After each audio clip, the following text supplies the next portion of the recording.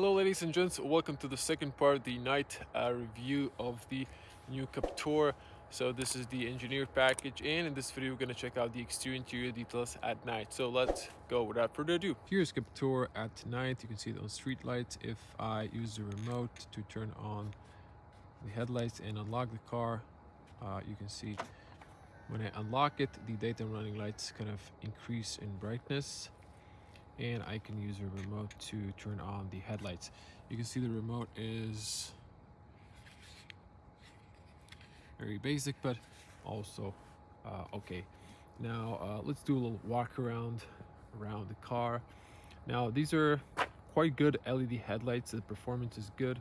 No fog lights on the front, unfortunately.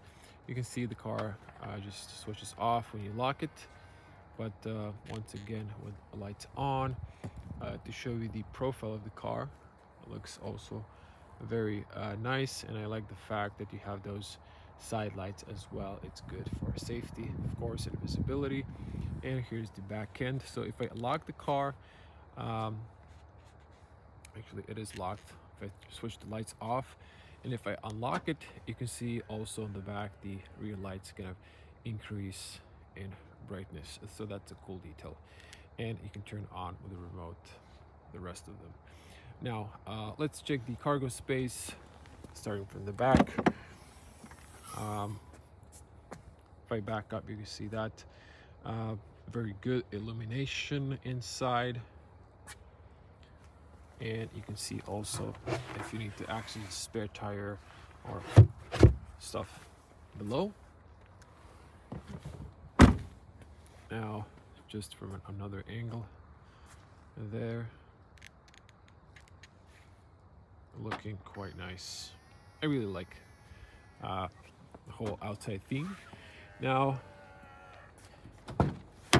to show the back, I left my backpack there, but you can see there are lights on the top there, and you know, it's good illumination. Unfortunately, no footwell lights on the back. The USBs do not light up. Checking the front, so well, let me switch hands. You have the ambient lights in the doors, unfortunately only on the front ones, and there's another ambient light down there, so nothing on the dash.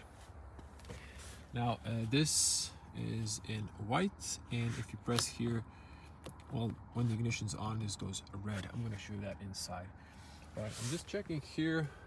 Yeah, so the rear button, when you open the front, turns on. You can see that there, but again, nothing on the back regarding USBs and so on. Just to show you here, you can see that, and you can see that pocket there. Let's jump inside because it's pretty cold. Now once again, closer look at these, and there's buttons here, there's a heated steering wheel here. Now let me just turn on the ignition. We'll do that just in a moment, so you can see when the light is on. And let's press that. Let me just mute this. So switching to wide lens. Now this is the night look, and there will be a separated point of view driving video with all of my impressions summoned in that video, how the car feels on the road. So zooming back in, we have beautiful white dials there. So let me just turn on the engine because it's cold, so let's get some heating inside as well. There you go. I'm going to actually lower the fan speed there. And yeah, checking the steering wheel, we have white illumination there. We have beautiful display, and for both of displays you can control the brightness with this little guy. So let me just show you here. You can see how the display dims. Both displays, you can dim that or increase the light. Just take this message off. There you go. Now you can also adjust the headlight, as you can see that. So that's over here, and it shows you here on the left corner the height level. Now there's a lane assist here, and there is heated steering wheel marked red there. There's only one setting. It heats the whole steering wheel. Yeah, and of course it appears that the brightness that's tied to the screen here is also tied to the buttons here. Now over here you can engage the rear or disengage, but everything else is in white. This can change colors. AC is white. If you switch to EV mode, it goes red. Same with the car when it locks.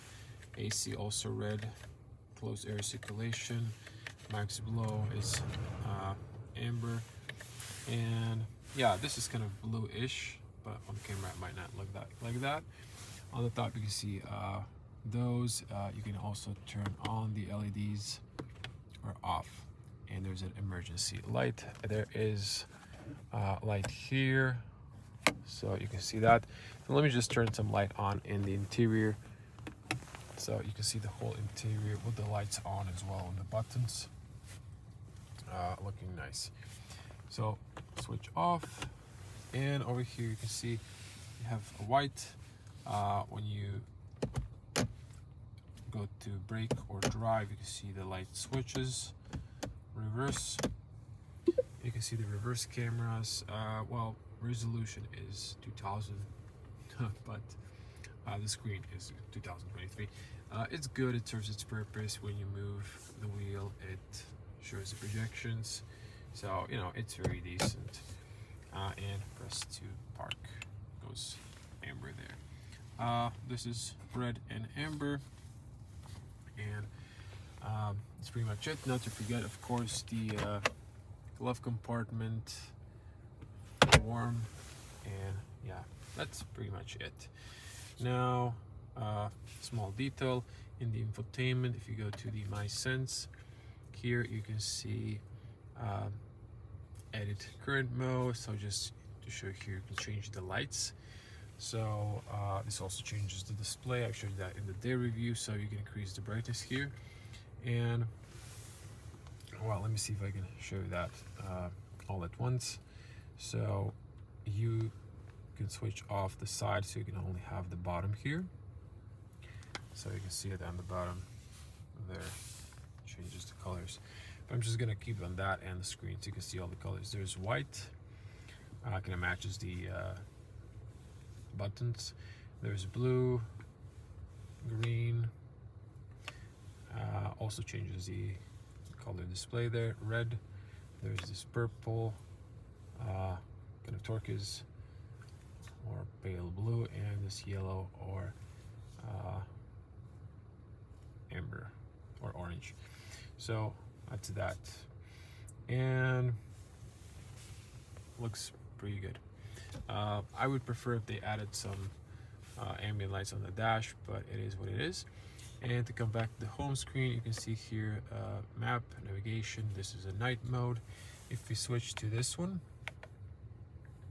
to navigation, you can see navigation there. If I switch to let's see, to the classical view here, you can see the navigation will switch to the middle there. So that is that.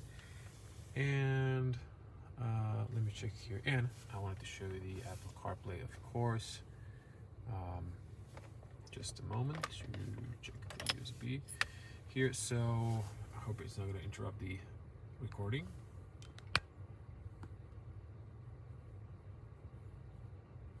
So Apple CarPlay is now on the top here. I press, and you can see that also it's actually quite nice. Now let me just check here if I lower the brightness. Yeah, it lowers the brightness of the screen. I'm saying this because a lot of car manufacturers don't do that, and this then shines too bright. So it's also fairly responsive, sometimes laggy when I'm filming, but in this case it works quite okay. So you can use the embedded navigation there, or you can use the Apple CarPlay, and it works nicely. I wish they added a wireless feature, but maybe something to add in the future. And that was it, more or less. So I can switch it off. I think I've showed you everything. So yep. And let me just show you the long beam. So that's the long beam there.